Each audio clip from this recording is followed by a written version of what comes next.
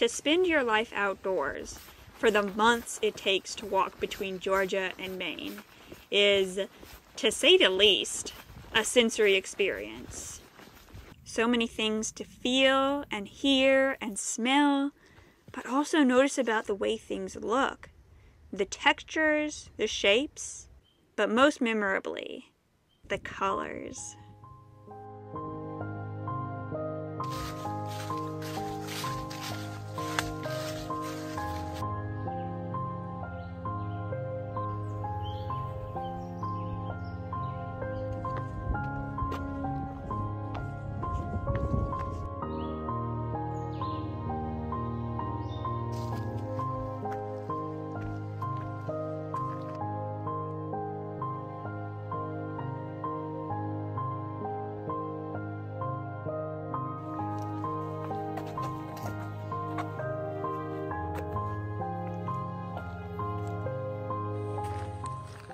When I started in Georgia, rhododendron and mountain laurel were the rare flare in an otherwise gray and brown world. In North Carolina, lichen, old man's beard, and moss were welcome pops of color.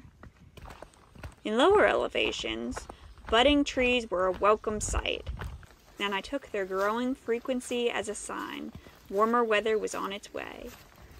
Little by little, buds turned to wide open leaves, and summer surrounded us.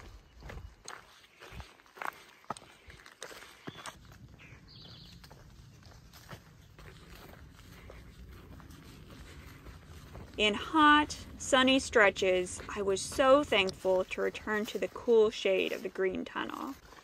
Even better if it was a dark rhododendron tunnel.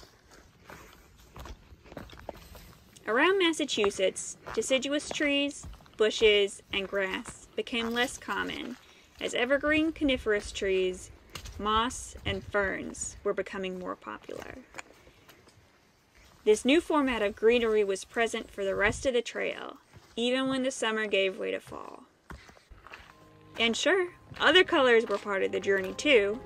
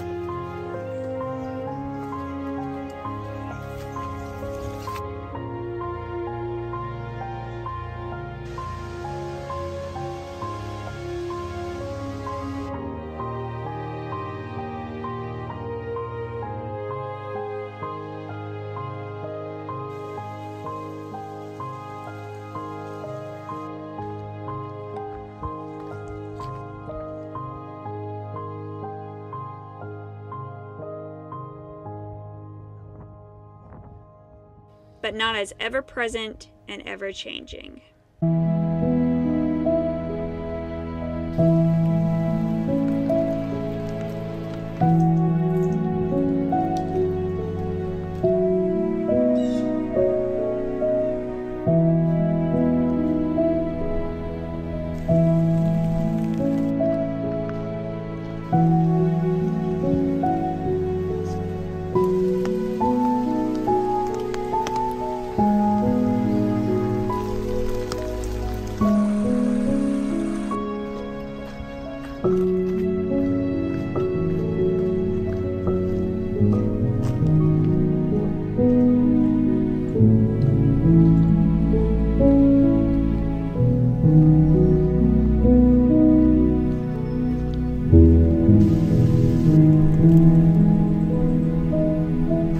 Thank you, green.